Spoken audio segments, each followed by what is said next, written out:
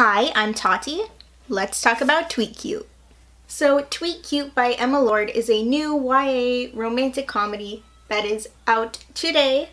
I actually received an advanced reader's edition of this book from Wednesday Books at Booknet Fest.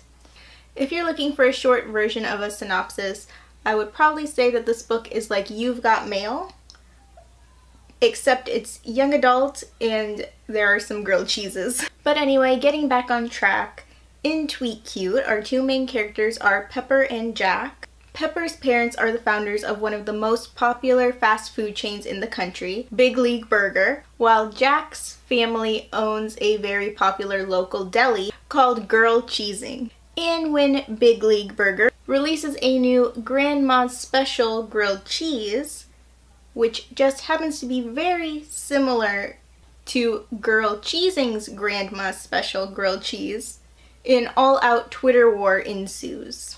However, instead of being run by company executives, these corporate Twitters are being run by Pepper and Jack, two high school students who actually go to high school together. And of course, neither of them realizes who the other is, at least not at first. I really loved how many layers of anonymity and confusion there were to untangle between Pepper and Jack. Not only were they unknowingly at Twitter war with each other, but they were also chatting on Weasel, which is an app that lets you anonymously chat with other people until the app decides to reveal your identity to the other person and their identity to you.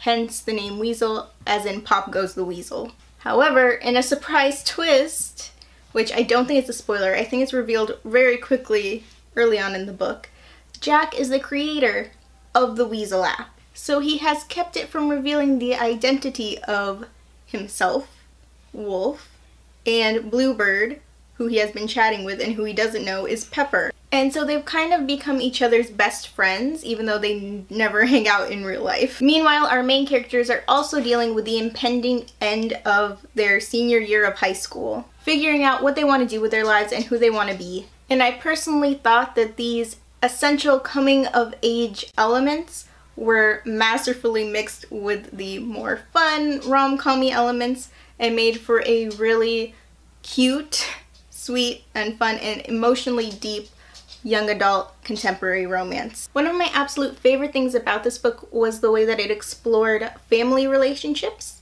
our main characters' relationships with their parents and their siblings especially. As someone who's really close to my siblings, I love reading books that feature siblings, and I think this book did a really great job of that, exploring the relationship between Pepper and her sister Paige and Jack and his brother Ethan. Because of all of this, plus how much I absolutely adored all of the characters in the book, including the side characters, I ended up giving this one 4.5 out of 5 stars. I'm going to get into some spoilers, so if you haven't read this book yet, you may want to leave now if you want to go into it not knowing any spoilers.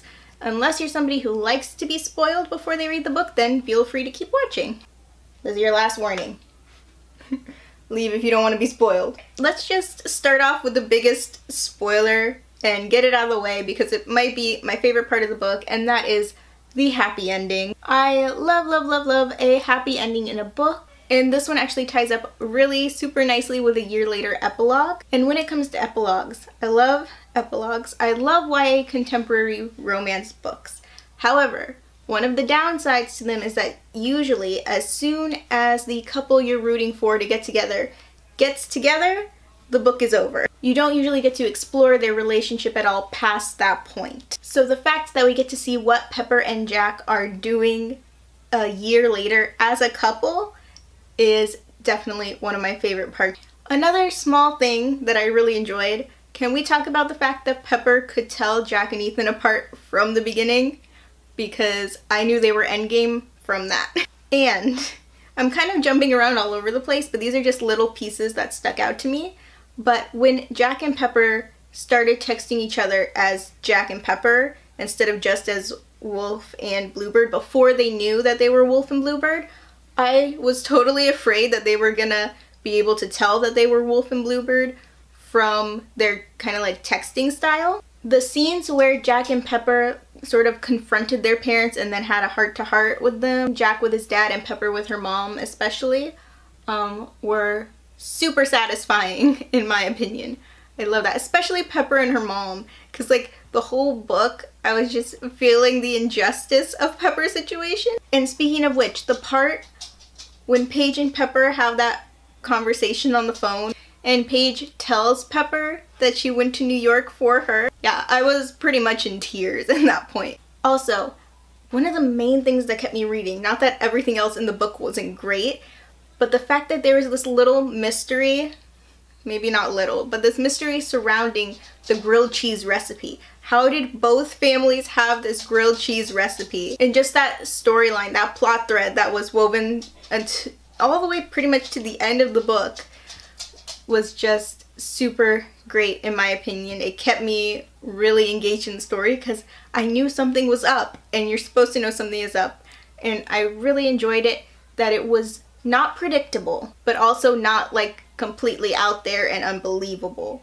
It might have been a little bit predictable, but it was not that predictable to me at least. I didn't find it to be obvious. So I thought I would end this video by mentioning some of my favorite Pepper Jack scenes. Also, I love that ship name, and if that's not their ship name, I am very upset.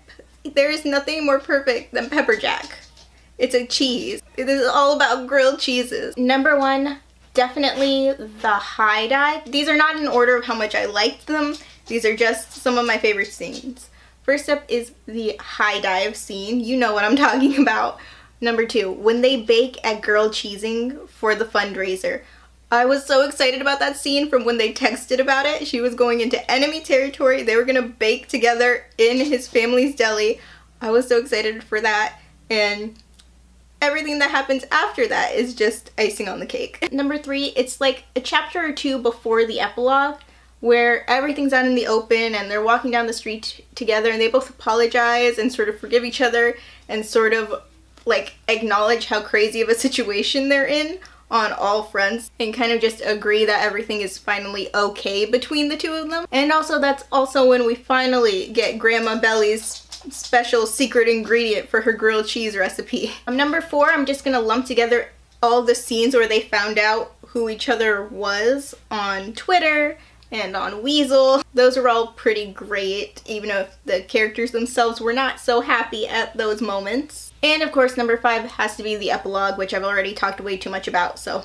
And those were my thoughts on Tweet Cute by Emma Lord. If you want to hear more of my spoiler-filled thoughts while I was reading the book, I do have a reading vlog. If it's already up, I will hopefully have remembered to come back to this video and link it somewhere. But if not, you can find it on my channel. And as I mentioned, there are spoilers in that video, so watch that at your own risk. Have you read or are you planning to read Tweet Cute? Let me know in the comments. I have new videos every Tuesday and Friday, so subscribe if you'd like to see more. Thanks for watching. Bye! I always get closer to the camera and I don't need to. My hair is doing some weird stuff today. I apologize in advance.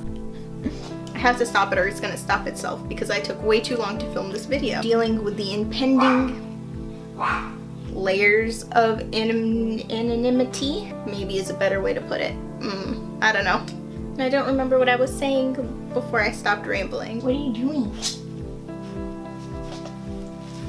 Say hi! Oh, not to me. The camera. You just love to eat my makeup, huh? Hello! A puppy! Are you gonna behave? Can I let you go? Can you please stop barking so that I can film my video, please? Yeah, Pepper Jack is what I'm sticking to. That's all.